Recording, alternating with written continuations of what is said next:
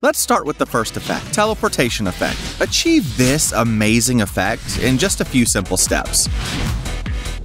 Once we have the video clip on our timeline, we need to start selecting the parts we want to keep and the video segments we want to remove to create the teleportation effect. Select the first part of the video that we're going to use. Place the playhead right on the frame where we want to apply the teleportation effect. Now, select the blade tool and left-click to cut the clip. Next, we need to choose the part of the video we want to remove. Continue advancing in the video until we find the frame where we want the person to appear after teleporting. Alright, this works well here. We're going to remove this part of the video. Make another cut in the clip with the blade tool, and now simply delete the middle part. Perfect. Now that we've removed a segment from our video, the person will change position right on the frame where we made the cut. We just have to repeat the same process to add more teleportations. Choose the part of the video you want. Okay, I'm going to add another teleportation effect here. Cut the clip. Keep moving forward until you find the moment where you want the person to appear after teleporting. This part here looks good. Make another cut in the clip and remove the part we've decided to take out so that the person teleports from one place to another. Perfect. No more mystery. We're selecting the parts of the video we want and removing the ones we don't want in order to add the teleportation effects. Perfect. After making all the cuts, if we play our video, we'll see the person changing from one place to another in each cut we've made to the video. Now, applying the teleportation effect is super easy. It's as simple as going to the Effects tab. Expand the Toolbox tab, click on Video Transitions, and within Fusion Transitions, look for the camera shake effect. Select the effect and apply it to each cut we've made in our video.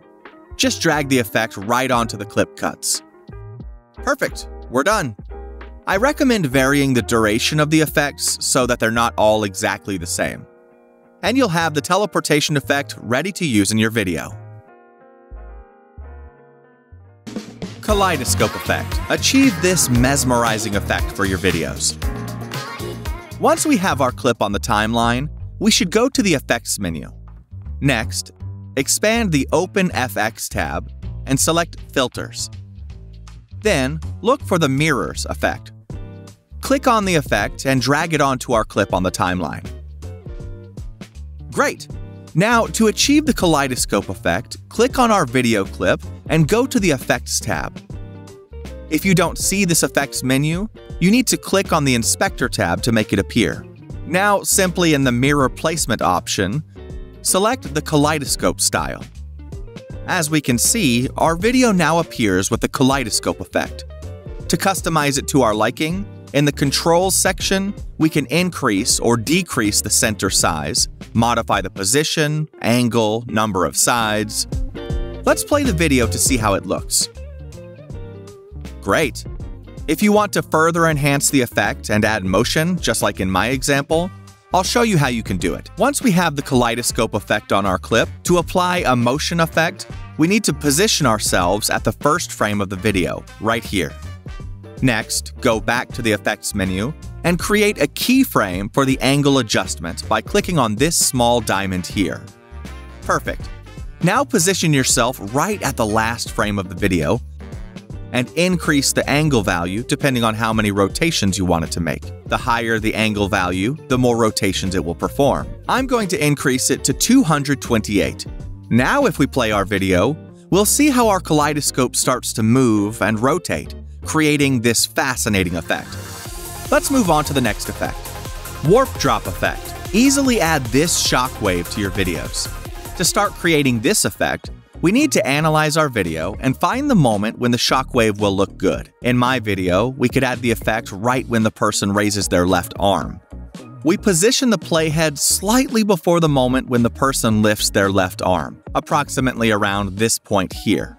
Select the blade tool and cut the clip right at the frame we've chosen to apply the effect. Now, to apply the effect, we head to the Effects menu and expand the Toolbox section. Click on Video Transitions. Next, scroll down to find the Fusion Transitions section. In Fusion Transitions, we need to look for the effect Drop Warp. Select the effect and drag it right onto the cut we made in our clip. To adjust the duration of the transition, simply click on one of the sides and move the mouse left or right to increase or decrease its duration. Let's see how it turned out. Make sure to adjust the duration or position of the transition to make it look as good as possible. Next effect, discover how to create the ghost effect in less than a minute. Quick and easy. To get started, head to the Effects tab in the upper left corner. Open the OpenFX section and select Filters. There are two different types of effects to achieve the ghost effect. First, we have the smear effect, which creates a more subtle effect. On the other hand, there's the motion trails effect. I recommend using the latter, but you can try both to see which one you prefer. Select the motion trails effect and apply it to your video clip. Great! We now have the ghost effect in our video, but we can see that the effect is too exaggerated. I recommend reducing the intensity a bit to make it look much better. To do this, go to the Motion Trail Effect menu. Here, we'll focus on the trail length option. Simply put, we currently have a value of 5 for length, which equates to having 5 ghost copies. If I increase this value, you'll see how the motion trail effect generates more copies. I recommend reducing this value to make the ghost effect look better. You can also adjust the drop-off option to increase or decrease the intensity of the ghost effect. Now you'll have the ghost effect without it obscuring the person in the video too much. Much better. Zoom in and zoom out effect to the beat of the song. To apply this zoom effect, the first thing we need to do is listen to our song and identify the beat or rhythm of the song.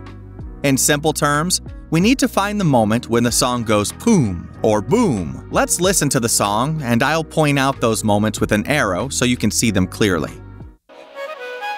I'm just gonna trust right what you're saying. You never play. Came through the valley, we walked through the fire. Your grace is amazing. Great. You can also clearly identify the beat of the song by simply looking at the audio waveforms. For example, in this part here, we can see how the audio rises significantly. That's the moment when it goes boom! What we need to do is select the blade tool and start cutting the video clip, following the beat of the music. Here we see another spike in the audio waves. We're locating the moments when the song has a strong beat and cutting with the razor tool, then applying the zoom effect to those cuts. You don't need to cut on every boom, just make cuts at the moments you want to apply the zoom effect, where you think it will work best for your video. Perfect. Deactivate the blade tool and head over to our beloved effects menu. Expand the toolbox selection and click on Video Transitions. We need to look for the effect Zoom In and Zoom Out. This one here. Select the transition and apply it to each cut we made in our video clip. Now we have the 3 transitions we wanted, and we need to adjust the duration of each transition correctly. To do this, simply click on one of the ends of the transition, hold the mouse button, and adjust the duration to your liking. In my case, I prefer the zoom effect to be faster and shorter. Now if we play the video, you'll see that we have a zoom in and zoom out at each cut. But you may have noticed that the zoom doesn't look quite right, unlike the example I showed you earlier. This is due to 2 reasons. We haven't selected the area of the video where we want the zoom in and zoom out to occur, and we haven't applied the motion blur effect to our zooms. Now, I'll show you how to do both things. It's very simple. First, select the zoom transition, then go to the inspector panel and click on the transition menu. Here you'll find the settings for the zoom in and zoom out effect we applied. Now, simply adjust the zoom position correctly by modifying the X and Y axis so that the zoom focuses on the person. In the case of the third transition, we can correct the zoom and focus it on the person's face. Click on the transition and adjust the X and Y axis. Finally, I recommend checking the motion blur box in all transitions to achieve the motion blur effect. Your effect will look much more professional. Get this glitch effect in just a few seconds. To apply the glitch effect to our video, we first need to go to the Effects panel and expand the Toolbox tab. Then select the Effects option. In the Effects section, we need to look for the effect Digital Glitch. Here it is. Once we've found the effect, applying it is very simple. We're going to use the blade tool to split our video clip and apply the glitch effect only to the parts we want. Let's start the video without the glitch effect. Then, we make 2 cuts in our clip to define the part where we want to apply the glitch effect. We'll apply the glitch effect to this small part we just created. This way, we can decide which parts of the video have the glitch effect and which do not. Great! Now we simply continue cutting and creating the parts where we want to put the glitch effect. In my case, I'm going to apply the glitch effect only to these 3 parts of the video. Now select the digital glitch effect and apply it only to the parts of the video where you want the glitch effect to appear. Alright, I'm going to apply it to this last part. Perfect. Once you've done this, you'll have your video with the glitch effect appearing and disappearing. I recommend adjusting the glitch effect settings to your preferences. You can modify the position and size of the glitch in the Digital Glitch Effects menu. Let's move on to the next effect, Analog Damage Effect. Give your video a unique touch.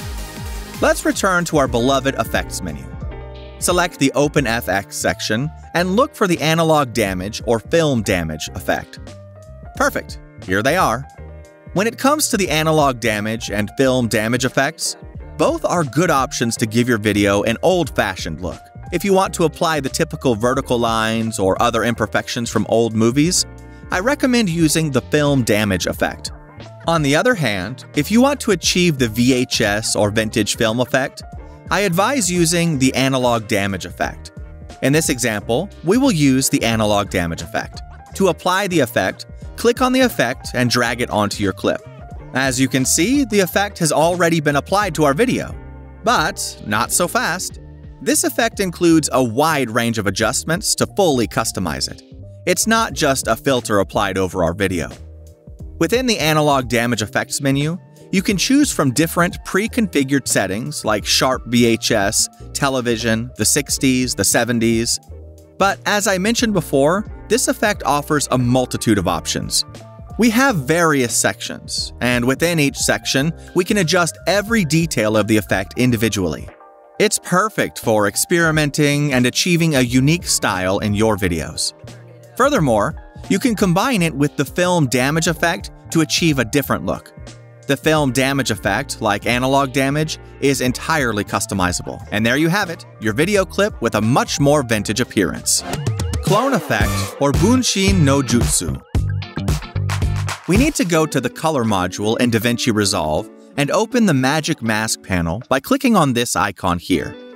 Alright, the next step is to find a frame in your video where the entire person is visible, or most of them. Let's see. Around this part, we can see the whole person. The feet aren't visible in this frame, but DaVinci Resolve will likely consider them when creating the magic mask. Once we've chosen the frame, we have to click on the Toggle Mask Overlay icon, this one here. With it activated, the mask we're going to create will be highlighted in red. Now, simply left-click on the person and hold it down while drawing this blue line over the person. Finished! It's recommended to change the quality mode from faster to better. Next, we need to track the magic mask. To track the mask throughout the entire video, we need to click on the Track Forward and Backward icon. Click it, and DaVinci Resolve will start tracking. Perfect! We've now created the magic mask.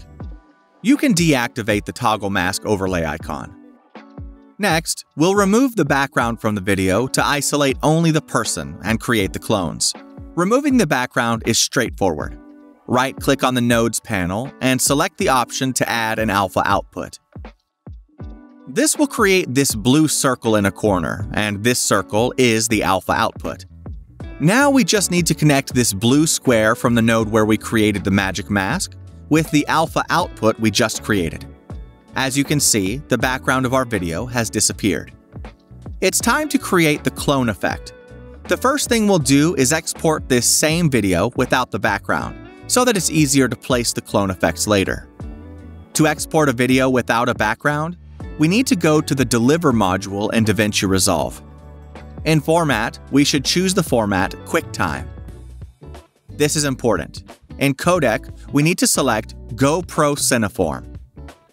Now, when we change the type option, change YUV 10-bit to RGB 16 bits. As you can see, a new checkbox appears with the option to export alpha output.